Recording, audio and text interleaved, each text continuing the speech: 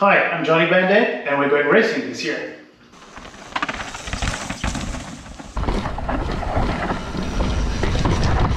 Good morning. Good morning. Who are you? Why are you in my garage? I'm John Brell, aka Jonny Bandaid, and we're going racing this year.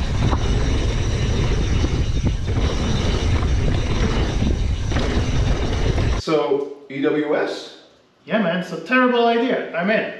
That sounds like an awful idea. So, tell us a little bit why we're here. Why are we filming stuff in our garage looking like two weirdos? Two middle-aged men who have no reason to be racing and doing anything anywhere close to what we're about to do. You had this idea last winter that you wanted to race EWS. I thought it was a terrible idea. You said you're in. You actually did it. I'm getting sucked into to a couple of races to be there as well. So I got sucked in. And so it's a bring your own emergency contact type of thing. So there we go. What is EWS? So EWS stands for Enduro World Series. So it's the World Series of Enduro mountain biking. So there's a bunch of races across the world, and we decided to do the North American legs. And you're doing Whistler, Burke, Vermont, and Sugarloaf, Maine, correct? Yes, sir. And those are three weekends in a row. Okay, so you've done a little bit of racing. You've done a couple of more local enduro races, that's correct. And so have I, but neither of us are particularly good at it, and we're not fantastic riders to begin with. Why are we doing this? I think it's, for me, it's really the experience. I want to see what's a world-class course, what's, world-class riders, and just, see what I can do on a course like that.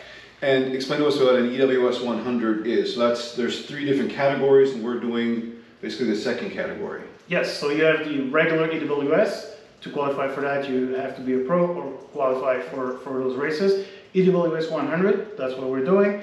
Same course, just a different day, so same everything as the pros, but on a different day. And then you have EWS 80, which is 80% of the regular course.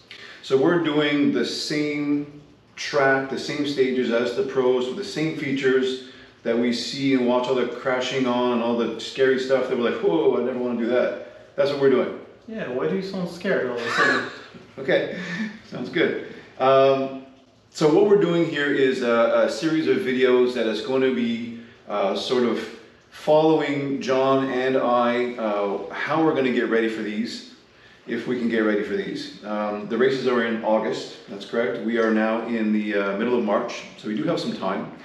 So what can people expect to see on these vlogs here? It's going to be a couple of old guys doing some riding. We're going to see some what you're doing to prepare, how things are going, and then obviously during the races you'll have some video of the race itself, and we can see what's going on, right? Yeah. So training. So how do we prepare the bike? How does it work to register, logistics, stuff like that. So yeah, we'll share the journey. It should be interesting and funny, and there should be a pretty good blooper reel by the end of this thing. Yeah, lots of crashing for sure. How did you get your nickname, by the way? Yeah, I tend to visit hospitals quite a bit when riding, or just after.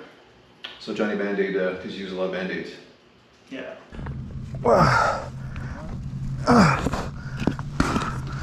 Okay, well, you haven't had any injuries in the last couple of months? No riding, no injuries.